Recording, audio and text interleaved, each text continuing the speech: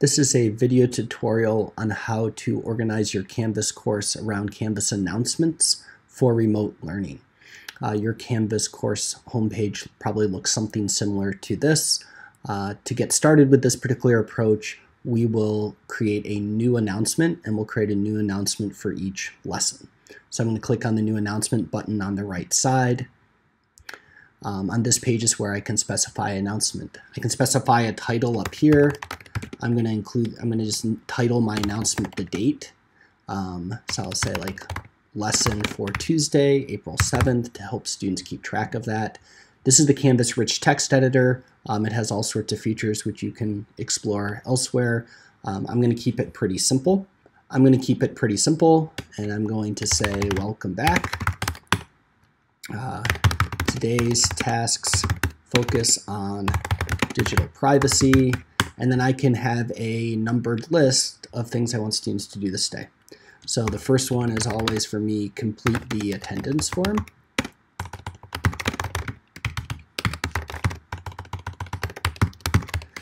And I can switch over here to this other tab where I have my attendance form. And I'll click on the send button and get a link and copy it.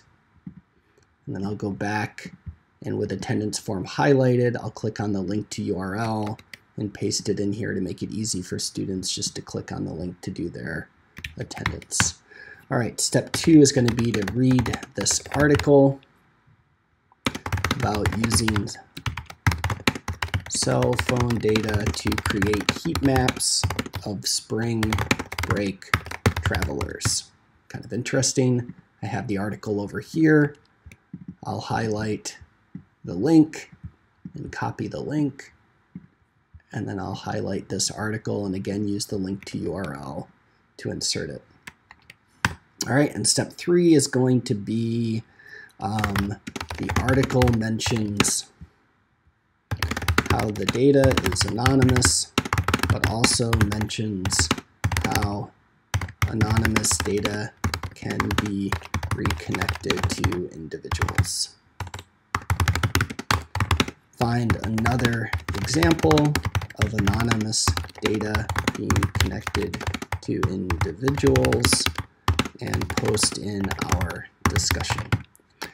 This is what's really nice about Canvas announcements. For the discussion here, I've already created a discussion, and to make it easy for students, I can link to that discussion by highlighting the words our discussion.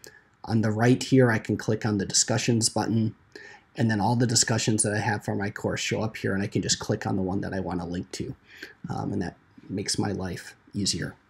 So I'm going to save this, and that's our announcement for the first day.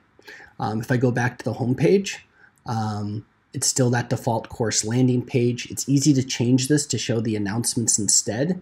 I can click over here on the right where it says choose home page, and I'm going to pick course activity stream, the first option, and save that. Now this is what students will see when they go to the Canvas course. They'll see that there's one announcement. They can click on that and they'll see lesson for Tuesday, April 7th, just trying to make it as easy for them as possible. When it's time for another lesson, I can click on new announcement again. I can title it lesson for Wednesday, April 8th. I can create another numbered list and say complete the attendance form again. And I'm going to have to link to that again. So I'll do that really quick. Copy that link.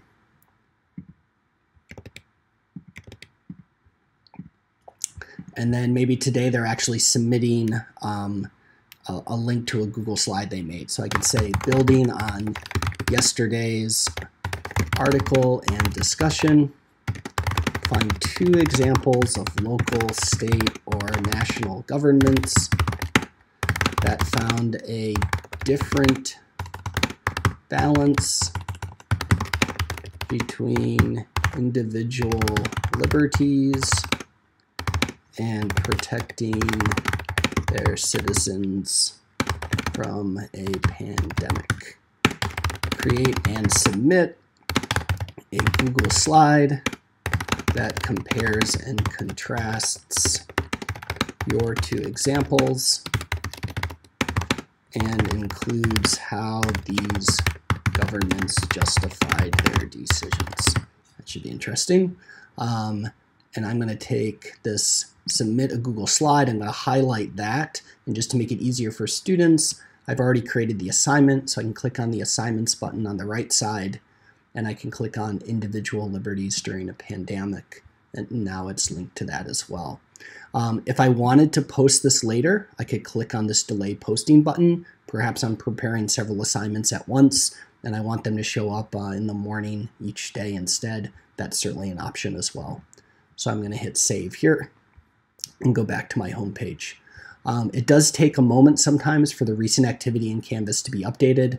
So if you don't see your announcement there immediately, don't worry, it will show up momentarily. Hope this is helpful.